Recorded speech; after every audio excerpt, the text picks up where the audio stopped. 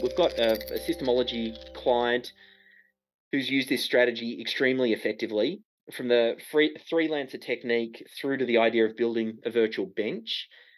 We'll talk to Tim Koelzer from EquiBrand, and he can tell us a little bit about his experience and how he's used it to scale his marketing agency. So let me just stop the share here for a moment. And then, Tim, I can see you're there. If you're able to unmute yourself, maybe you can just introduce yourself and just speak to this particular technique and how it's working for you.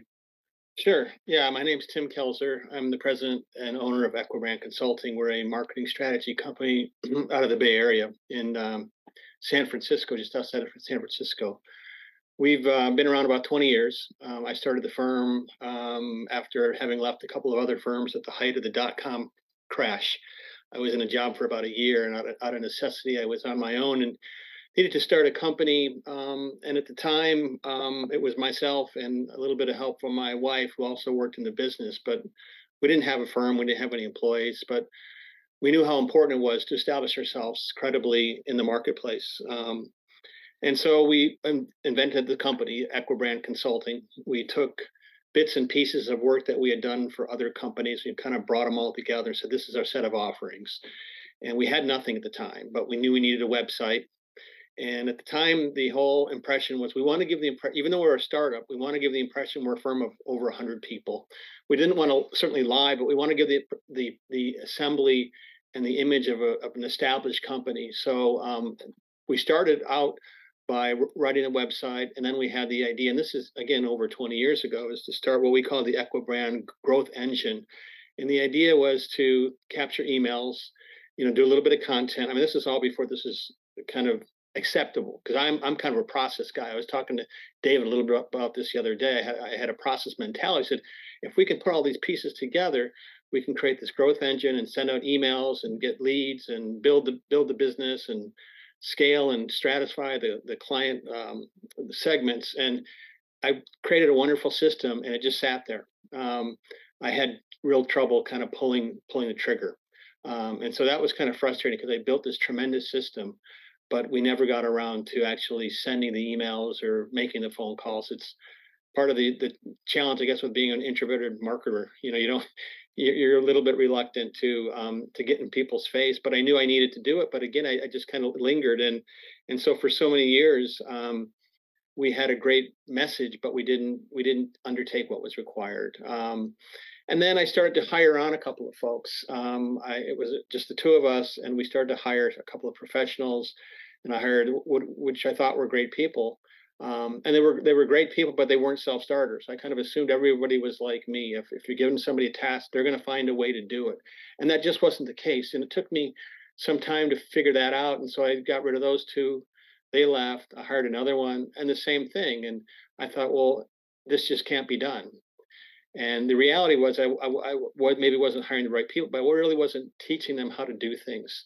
And I wasn't really, breaking things down and kind of tasks that were manageable. So I learned, and so for about 15 years or so, I kind of stopped, and I said, I have to do this myself. And it's the same story that we heard earlier from that. It's like, and then I ended up writing a book called Upstream Marketing, where I did a lot of profiling of best practice companies, and said, you know what, you don't have to take all this off in one fell swoop. You can just do it kind of a test and learn process. So I started hiring along the way. I think I've hired like six to eight different folks and individuals on Upwork, the same system that David used, and kind of a similar process. But since we've been doing this in a more, I guess, regimented process, we've hired people for pay-per-click. We'd hire for SEO. We hired somebody for blogging to take our book and put it into blogs.